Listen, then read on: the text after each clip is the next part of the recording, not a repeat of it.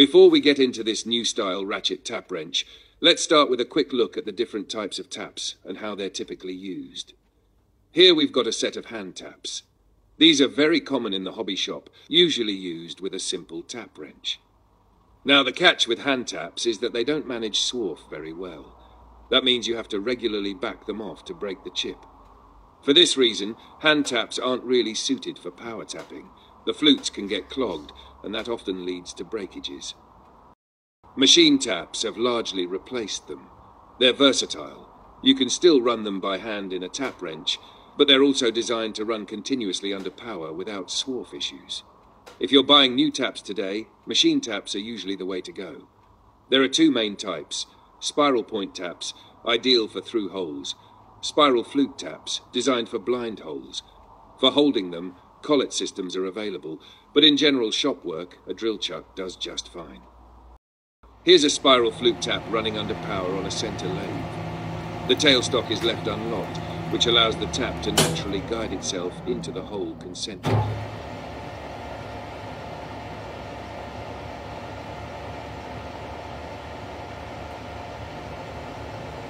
There are also spring-loaded holders. This one here is a homemade 3-Morse taper with a quick-release collet.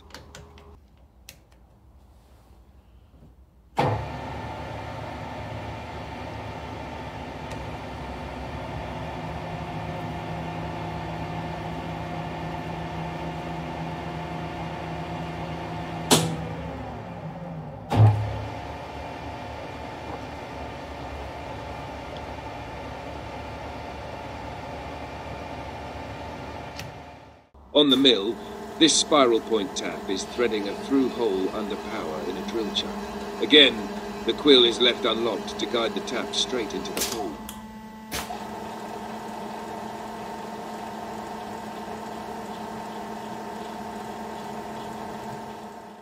Floating holders like this one are also useful, especially in cases where the quill can't be pulled down, for example when using a worm drive.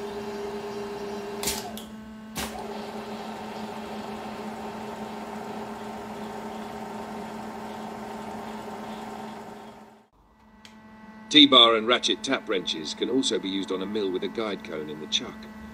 Now, if there's a slight misalignment, don't worry. The tap will still cut a straight concentric thread. It might start a little tapered, but as the tap bites deeper, it naturally straightens up.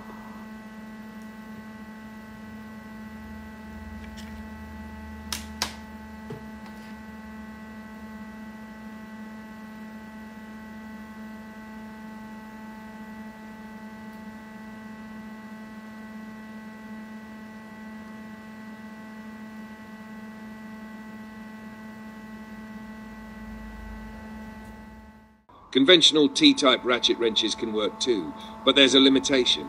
Every time you back off to break the chip, you need to reverse the ratchet.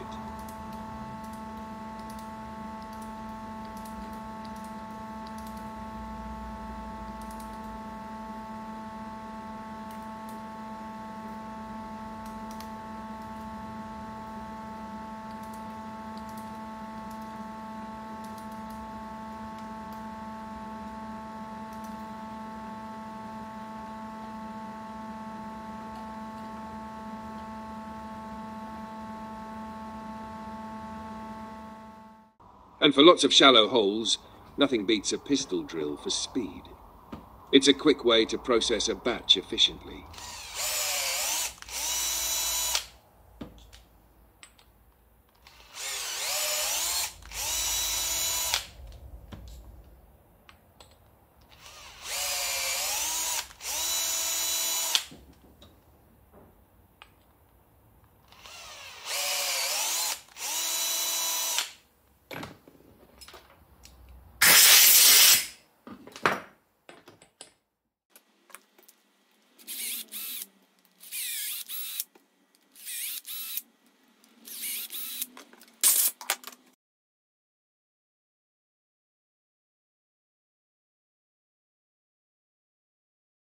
That brings us to this new design.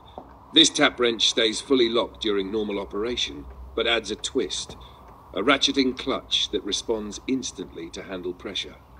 Here's how it works. With a conventional ratchet, you're limited to one direction. That makes it awkward when you need to reverse for chip breaking or removal.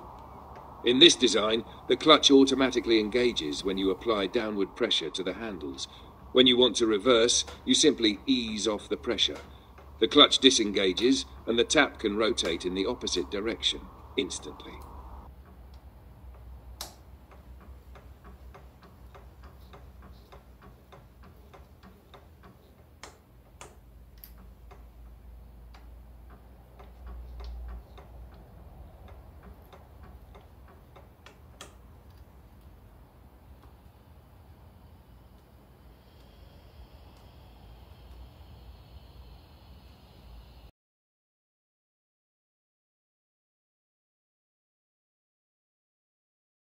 Here are a few variations of the mechanism I've worked through. Each has the same goal: easy, reliable, and intuitive tapping.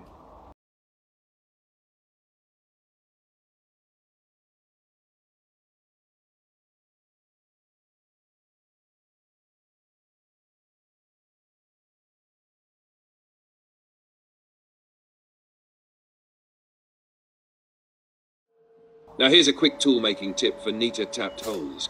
When making assemblies that may need repairs or adjustments, toolmakers often add a counterbore at the top of tapped holes. In this example, I'm cutting M8 by 1.25 threads. The spot drill is 8 mm, and I've added a counterbore of about 2 threads. The required depth is calculated as the drill radius plus 2 pitches, in this case 6.5 mm. A chamfer gauge helps find the theoretical point. The knee DRO is set to 0, and then I raise it by 56.5 mm, accounting for the 50 mm height gauge.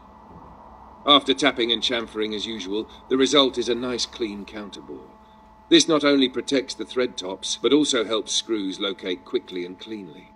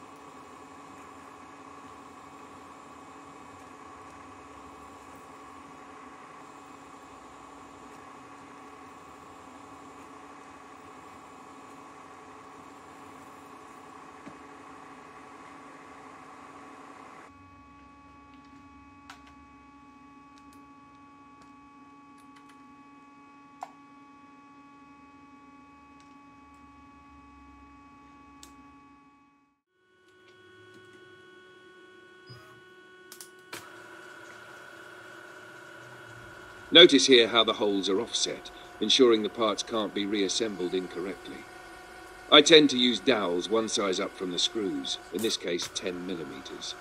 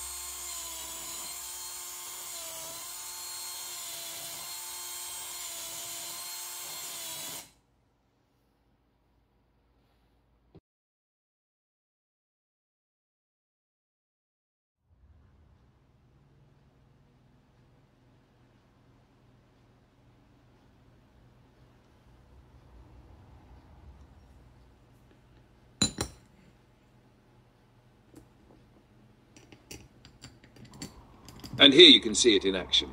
The screws drop neatly into the counterbores, pulling the plates into alignment, while the dowel chamfers naturally find the reamed hole chamfers. It's a small detail, but it makes assembly and reassembly a lot easier and neater.